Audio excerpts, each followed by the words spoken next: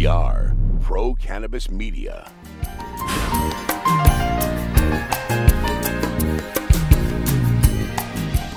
Hi, everyone. Welcome to a special edition of In the Weeds with Jimmy Young. This podcast, as you know, is supported by our friends at Revolutionary Clinics.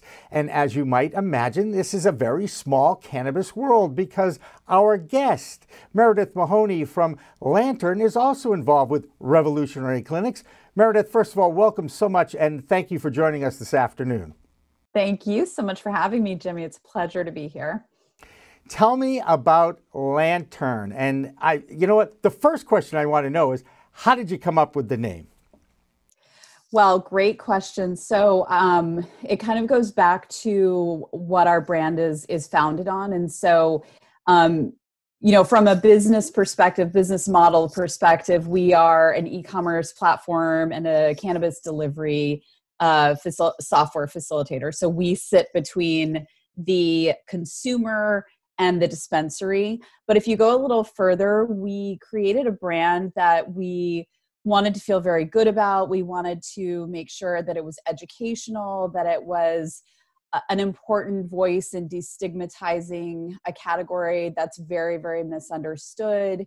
And so the word lantern really comes from the idea of shining a light on something that's been in darkness for a long time. And so thinking about taking the cannabis community and the cannabis category and bringing it out of the shadows, bringing it into the light. We talk about it very openly. My team talks about it very openly. We talk about our experiences. We talk about the way that we purchase it, the education that we need, people that we're meeting. And so we really want to be part of helping to normalize this category. Well, welcome aboard. We're all in it together, that's for sure. And I'm all for those, all of those things. And I love that story. The first question I've got to ask is, do you have to go and get a license to be a delivery service? Are you actually putting people on the street, or are you strictly a software provider that connects the consumer and the dispensary? We are strictly a software and marketing company. We don't need to hold a license. And that was by design. We were very excited in Massachusetts about the social equity initiative and making sure that, we're helping to facilitate social equity and economic empowerment applicants to really build their businesses with us. We do, even though we are not a license holder, we are very much on the forefront of compliance. So we act as if we do hold a license. We hold ourselves to that standard with regard to advertising, with regard to any information we're providing on the website, with regard to kind of disclosure and anything related to really operating above board in a compliant way. We like to kind of hold ourselves to that standard, but no, we did not have to get a license. Which is a good thing. I mean, we all know that it's a highly regulated business with 1 million inspections, and it can be a daunting endeavor. Let's just say. You brought up the social empowerment, economic empowerment, and social equity. What exactly are you doing for them? If you're not actually hiring delivery drivers, and you're not, right? We're not hiring them for our payroll, like to be on our payroll. But we run an incubator program, and that was started about a year ago by our founder, Justin Robinson. He put together a curriculum. He has, I believe it's 8 different sessions. It's hands-on mentorship with people in the industry, people on our team, connecting the incubator participants with attorneys, with dispensaries, whatever they need. We have an application process. People apply to get into the program. And, we're also doing a lot of outreach. So in the early days, Justin was going to CCC meetings, making sure that we were connecting with the right folks in the community. And actually our first class, now we have a few folks from that class that have gone on to either start their own delivery businesses in other categories to kind of get ready for cannabis delivery. So one of our participants is doing a lot of, is running a pretty big delivery operation for Drizly, our sister company on the alcohol side. And then 2 others that we've been working with are well on their way with kind of getting their host community agreement, with getting, starting to think about how they're going to procure their vehicles, getting set up with legal counsel. So we're very hands-on with helping in any way that we can with the business piece of their journey. But at the end of the day, they will have their own independent businesses. We'll help provide the connections to the dispensary partners that we're working with, and hopefully just helping to be part of that network will help them get off the ground. Yeah, there you go. And speaking of getting off the ground, you're basically a new company, and in a unprecedented time, we all seem to be, hunkered down in our homes and avoiding people as much as possible. I opened my first business in 2008, that weekend that the entire world's economy got cut in half, you might remember. So being a glutton for punishment, here I am during COVID-19, launching another endeavor, if you will. But that's just moi. That's not something you have to worry about. For you, though, were you concerned about this announcement during COVID-19, especially in the state where the governor decided he'd shut down adult use recreation immediately because he didn't see it as essential? I think that it all happened so quickly that I didn't have time to really reflect on whether or not we should launch or whether we should do what we were doing. We were well into it. The founder started working on this business actually a couple years ago. I've been with the company for 4 or 5 months now, but this has been a long time in the works. Obviously with the pause on adult use, it threw a lot of our dispensary partners. We're working with only one partner right now, Rev Clinics, but we had a number of other conversations going, and I think it put a temporary bit of chaos into their operations. But what I'm finding is that everyone that we're talking to and working with across the country, these business owners are very innovative. You have to be in cannabis. You have to be nimble. You have to be patient. You have to be a problem solver. And so this was another thing that they had to problem solve. And they've really done a phenomenal job pivoting their businesses. We fortunately, I think, can help be a solution for them because delivery has come to the forefront, pickup and delivery. And while we didn't launch in reaction to this pandemic, we were launched prior to the pandemic. It really, I think, helped raise the conversation and the priority level for our dispensary partners. There you go. I've worked for startups for a long time. And so if it's not a pandemic, it's something else. There's always things getting thrown at you left and right. It's you lose your investor or you lose a key team member. I don't want to compare that to what's going on in the world because that's my very small point of view versus, a lot of things to deal with at the global level. But we just tried to pivot as quickly as we could and be good partners. It's funny. I use the term adapt and improvise a lot because it's a lesson that you learn as an entrepreneur and certainly someone who's trying to start a business. And I also teach at the college level, and it's a lesson I try to explain to the kids too. And, sometimes they look at me like, what are you talking about now? And I'm like, well, just remember those words, guys, adapt and improvise. Okay. It definitely will apply to a life lesson, a life situation that you're in at some point, So if I were to, as a medical card patient, and I am, and by the way, I also go to Rev Clinics because I think they have the best operation. That being said, do I sign up for delivery on the Rev Clinic site, or do I go directly to Lantern? How does one get involved with this delivery service? So if you were to become a customer of Lanterns, you would actually go to our site directly, which is lanternnow.com, and you would shop the site, browse the products. I think one thing that's a differentiator for Lantern is that we have created a user experience that feels very familiar to anyone that's done any shopping online. So we look like, you're shopping for a sweater or you're shopping for paper towels. It's very, very familiar feeling the way that you shop and browse the site. You can shop by strain, you can shop by product type, and you select your products, add them to your cart. In a future world, let's say that you entered your delivery address, and let's say that there were 2 dispensaries that serviced your address. You could either pick which dispensary that you wanted to work with, or you could start by picking a product, and then that would kind of marry that order to that dispensary selection.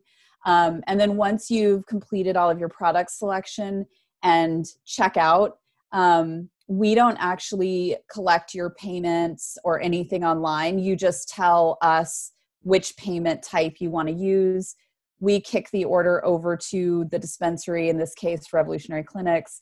And then if you are already a patient of theirs, they will pack the order, deliver it to your home. If you're in the 60-minute delivery area, you can get it right now. You can get it very quickly. Otherwise, they'll do a scheduled delivery. If you're a new patient, then today they'll call you. They'll make sure they'll verify your patient number. They'll verify your address. It's really great. They just want to make sure that the patients know what to expect when the driver arrives. Make sure you have your ID ready. Here's your payment type. And so after the order leaves our system, then it goes over to Revolutionary and they do everything from there. Right. And they deliver it to you. Correct. But hold that thought for a second, because I just want to tell people about this amazing maze pipe by Weedgets. That's weedgets.com, WEEDGETS.com. It's a very special smoking filtration system that cools the draw on the flower that you ignite from 1,300 degrees Fahrenheit all the way down to 80 into your lungs. To find out more, check out weedgets.com, and if you decide to take it on, please put in Weed Talk 2020 and get yourself a discount. So anyway, what I was saying was this. How are people going to find out about the Lantern service? So one thing is doing great podcasts. We are doing a lot of press right now. We are looking to really communicate with our dispensary's current customer base. Rev's been great getting the word out for us. In the future, when we get back to normal in the world, you'll see a lot of advertising out there for Lantern, a lot of out-of-home advertising. We're looking to do partnerships. We're working with the patient community, the physician community. So we're really just looking to get the word out there. And I think this is a great service for patients, those that really can't leave their homes and also those that just don't want to right now. So hopefully we can really get the word out there. Yeah, and rumor has it, I mean, as I follow along the various news, adult use recreational delivery is going to be loosened and launched. It sounds like it is in the next time. Let's say before the end of the year, because as you know, the whole world has been put on hold right now because of COVID-19. I'm guessing that is a key part of your the future business model too, is working with a lot of the recreational dispensaries. Yes. Yes. So we will be engaged in recreational delivery. We again won't be doing the deliveries ourselves, but we'll be working with adult use dispensaries and providing that service there as well. Can you explain your model? I mean, if you're not collecting the money, you're serving as kind of a service provider for the end user. Are you making a commission on this? Exactly. If I was an investor in your company, how do I make money on this? I had to ask the question. Yeah, of course. We charge a flat fee per order and the dispensary pays that. So as a customer or a patient, you don't pay any additional fees at all. You pay the same delivery fee as if you order directly from the dispensary. There's no additional fees. You pay the same taxes, obviously. And so where we think our value comes in is in a couple of ways. We are, as a team, a group of e-commerce veterans. We know how to build a customer experience that's incredibly easy to shop, that gives you all of the product information you thought you needed, as well as information you didn't know you needed. We have a discovery tool on site. So if you're new to the category and you don't really know how do I even shop for this product, we have a step-by-step process that can take you to the product that best matches the things you told us that you want. And then in terms of delivery and logistics expertise, we're built off the same technology that Drizly has been building for the last 8 years. Drizly is the largest and most successful alcohol delivery e-commerce platform in North America. So we almost, we have a 8-year start on the absolute best logistics to bring regulated product to consumers quickly, cleanly, legally compliant, a great customer experience. And then the last piece is that we are also marketers. And so we really know how to reach the consumer. That's hard. I think about all of the things that dispensaries have to do, and these operators, they have to grow the product. They have to be experts at growing the product. They have to produce the product. They have to manufacture it. They have to get it from point A to point B in terms of wholesale. They have to run retail operations. They have to hire staff. And so that last piece around e-com, and delivery, that's all we do. That's all we do. And so we don't have to be experts at the full supply chain. And I think when I think about everything these operators have to think about and do well, if we can provide an excellent service that's incremental to their business, brings them new customers, and allows them another way of servicing their customer, that's a great solution for them. And I'm guessing the scalability of this is endless because even though we're in Massachusetts, an adult use recreational legal state, still only one of 12 around the country. And are we looking toward north of the border there, up in Canada, where is the whole country's legal? I would guess that's a pretty good expansion place for you to look into. It's not on the immediate roadmap anywhere in my line of sight right now. I won't say never, but we're focused on the US right now. There you go. And it is still a struggle in the United States. You brought up the stigma right off the bat. Anytime that you have the word cannabis in any kind of a news release or even in casual conversation with people that maybe are not enlightened to what's going on in this business, we all face this. I got a question for you. Where are you doing your banking? Because even though you're not touching the product, you're getting money from the cannabis community. So how does that work? Well, again, we're not a license holder, so we're not kind of subject to the same restrictions and banking challenges that our dispensary and operator partners are, delivery partners in the future. There are banks that are more cannabis friendly than others. And so we were able to find a really great reputable bank that would work with us. It is legal what we're doing. So without a license. So it wasn't easy, but we found one that we feel really good about. And I don't want to know, but I'm guessing there are service fees involved because I tried to do it Nothing's myself. free. And nothing is free in this world. And luckily, the credit union community is welcoming the cannabis community, and they have been extremely helpful with me as well. So, Meredith Mahoney, I think you've got a very interesting niche product. I think you're in good hands with the Drizly folks because I've been pretty familiar with what they've been doing over the last few years. And I wish you nothing but the best. I hope there's a way for us to work together in some capacity because when it comes to spreading the word, someone with a loud voice and knows how to project it can be very helpful. You know what I'm saying? I do. I hope so as well. And I really do appreciate you giving me the chance to talk about Lantern. We're extremely excited about it and think it's going to be a great addition to the industry. Well, best of luck, Meredith Mahoney and Lantern. And you can find them online at lanternnow.com. That's right. See, that was right. It was a well played. That was a well placed setup for you, and you nailed it, Meredith. Good Thank job. you. All right, that's Meredith Mahoney from lanternnow.com. Until the next time, I'm the host of In the Weeds, Jimmy Young. Thanks for watching. Remember, it's a whole new world of weed out there. Use it responsibly.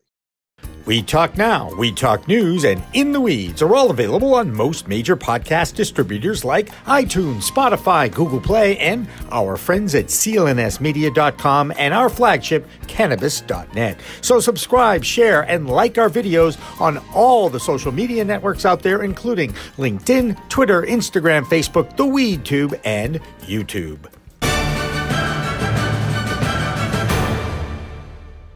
Weed Talk and In the Weeds are two productions of Pro Cannabis Media supported by Revolutionary Clinics, one of the top medical cannabis dispensaries in the Massachusetts area, now with 3 locations in Greater Boston, 2 in Cambridge and 1 on Broadway in Somerville.